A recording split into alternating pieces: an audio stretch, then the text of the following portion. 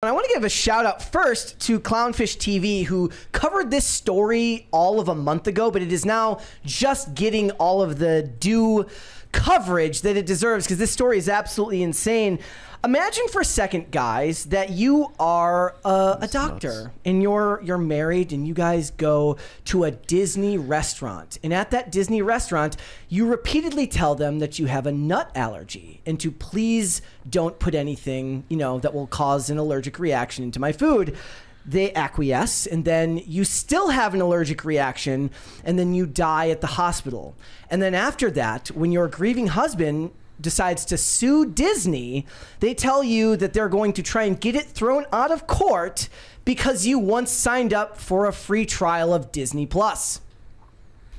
This is a real story. So this is the most dystopian Big Brother. Oh, absolutely, guys. This is insane. This is like a Black Mirror come true. Disney is trying to get a wrongful death lawsuit filed by a New York University doctor's grieving husband tossed because he signed up for Disney Plus streaming service back in 2019.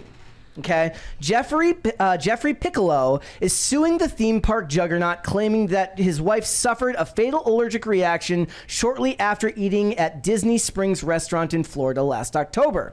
But Disney is claiming that the $50,000 lawsuit should be moved out of the courts because Piccolo agreed to arbitrate all disputes with the company when he first signed up for a 1-month trial of Disney Plus. You watched one episode of Mandalorian and have sold your soul to the devil. Like, I honestly, in a lot of ways, I wanted to collect more memes about this because what they deserve more than anything is derision.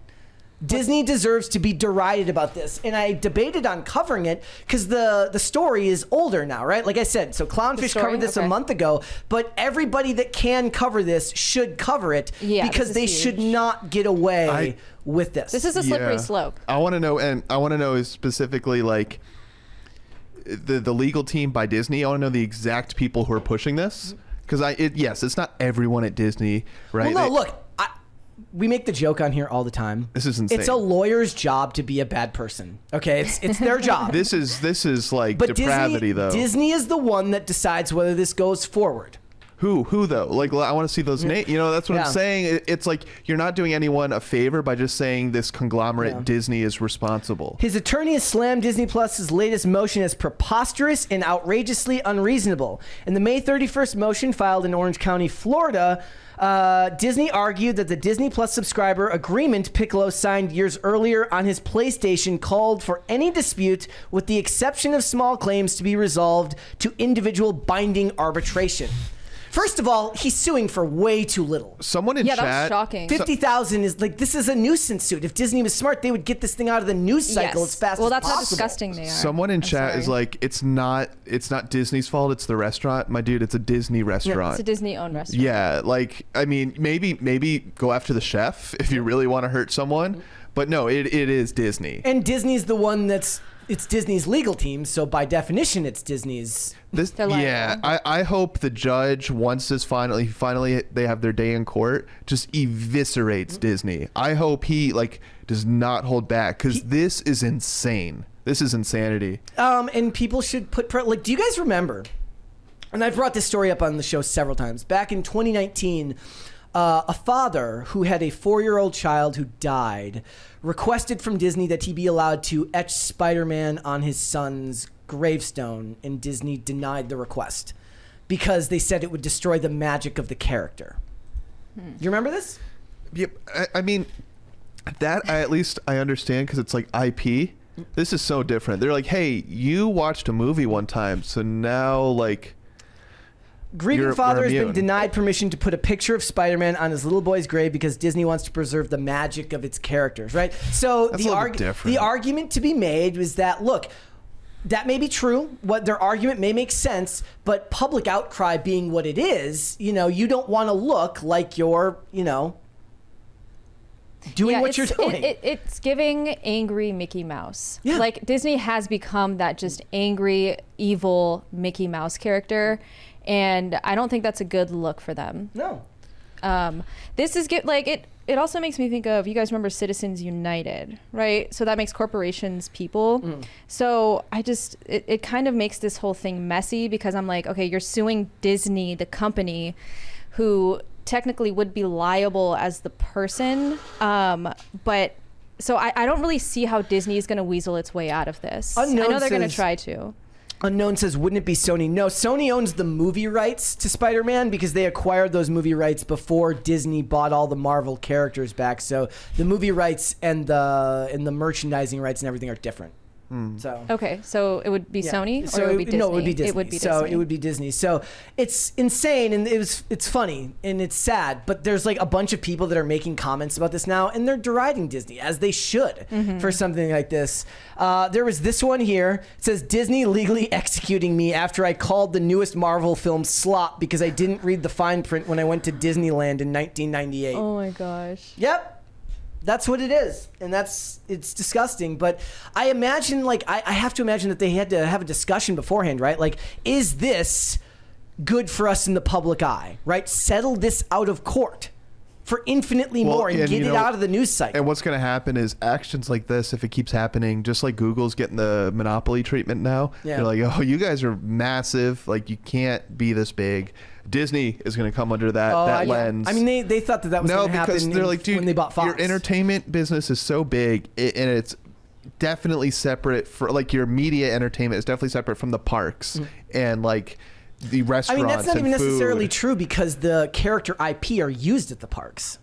Yeah, and that's what I'm saying. They're gonna dig themselves a much deeper hole by trying to defend themselves. I mean, here's the thing, though. This is stupid. The sad fact of the matter is, Disney is a massive corporation with nearly limitless resources. No matter how bad it goes, there is the idea that it's too big to fail. So it is dystopian and it is depressing, but it is hard to believe or imagine a world where the company's actually held responsible for something like this. Right, like I could understand if she signed a waiver upon entering the park where this restaurant was, and that's the reason this is happening. But signing up for Disney Plus, argument is it's a reach. It's a reach. So it's a matter of if the judge allows that or not, which will be impactful. Pop culture junkie: if Disney doesn't settle this quickly, the PR stink bomb will cause reputational damage 10 times beyond a potential reasonable settlement. Elgar should step in. I hope so. Yeah, I would hope. They're hoping not. The thing is, though, is I'm actually kind of doomed. Like I'm the doomerist in this take, which is that the news cycle moves so fast and people move on from outrage so quickly onto the next thing. I actually believe we now live in a world that benefits these corporations, because these types of stories, as egregious as they are, they disappear as soon as they appear, and then everyone just moves on. It's not like it's weird though, because the Spider-Man story has stuck with me. I still remember when people were making people in this space were making videos about that 5 years ago, and that one stuck with me. But you can't expect the average person who doesn't pay attention to these industries to know or care. Yeah. So the company can be like, look, we'll file injunctions, we'll try to get it thrown out of court, and we'll just wait it out. Like, that's the name of the game for a company like this. Like, they've got the money, they can just keep going. That's what's so crazy to me is, like, just okay, if you disagree that you're liable, well then let's go through that suit. But them saying that you don't have a right to sue us, that's the craziest part for me. Like, well, yeah, I mean, looking back at the 90s, like the infamous McDonald's lawsuit where the older woman spilled like scorching hot McDonald's coffee all over herself and burned her legs. And she won that lawsuit because if McDonald's hadn't, it would have looked very bad for McDonald's, because there wasn't so much going on in the public eye to where people would have forgotten about it. There was a lot of focus and attention on it, so McDonald's kind of had to bend the knee because of the consumers. Whereas Disney, they can kind of fly under the radar a little bit more. So that's concerning to me, because this may be completely forgotten by like next week. This guy says, can't believe Bob Iger murdered my entire family and I can't do anything about it because I wanted to watch Luke Skywalker in The Mandalorian. Oh my that's what it feels like. As insane as that sounds, it's no more insane sounding than Disney saying that's the precedent they're setting. Yes, that your Disney Plus subscription, not even subscription, free trial. Free trial. That your Disney Plus free trial means that you can't sue us. Yeah, and it's like, I don't expect there to be a big, like, I know you said you're doomed and this will leave the public eye, but I think, listen, you've opened this box, you've opened a Pandora's box here with this insanity where they're like, Disney, this is an abuse of power, And now they're under the microscope. So it says, I forgot when I signed up for Disney Plus and it said, if you want to watch The Simpsons, we have the right to kill you. That's what it feels like. I'm sorry. Yeah. That's exactly what it feels like. That is what it'll open the door to. There is like a doomorous sense. Like, look, I talk about it on the show all the time. I'm as pro-capitalist as anyone. It's this weird kind of inversion I have. Like when we fly and I travel and you see all the shops that are closed at night, you kind of get the idea of like what our world looks like when business stops. And I kind of have a little bit of weird self-reflection on these industries. But corporations like Disney aren't really accountable to anyone anymore because of the size of them. People in the chat were saying, like, look, they don't have the limitless resources anymore. Yes, their stock price will fall whenever something bad happens. It manages to climb its way back up to middle ground, and you have to keep hammering them if you want to see corporations like that actually make stuff that you want. But that's a different question entirely than something like this. This isn't about getting Disney to make products that you want. It's about Disney being held responsible for something that happened and the argument that they're using being absolutely insane to try and get out of it. Disney's been running wild for too long. I will say, making bad movies. Like, if you pull up a picture of the victim again in the article, she's got a lab coat on. So, I mean, unless she's just playing dress up, she's a doctor. Exactly. I assume she's intelligent, and people with allergies know their allergies. Like the fatal stuff doesn't happen anymore, because especially for adults, sometimes you see it with like peanut allergies in kids where something tragic happens, but adults have gone through their whole life knowing to avoid certain things. And she's intelligent because she's a doctor. So like, he said they've got to answer questions.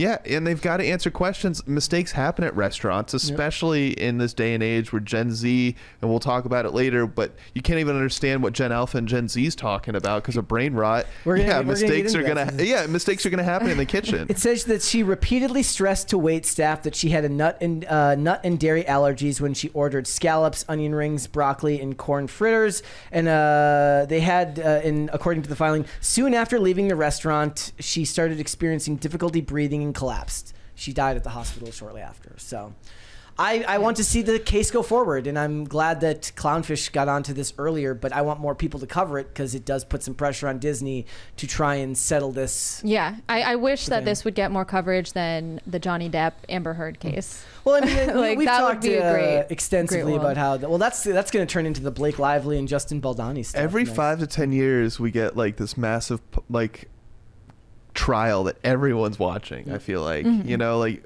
OJ, Casey Anthony, there's big ones that pop up in between, but like massive ones, like everyone was watching OJ, everyone was watching Casey Anthony, everyone was watching Johnny Depp. You know, so what's the next one? Thanks for watching. Listen to full episodes of Pop Culture Crisis on Spotify. Keep up with us on social media and make sure you subscribe and ring that bell so you never miss the show. Bye guys.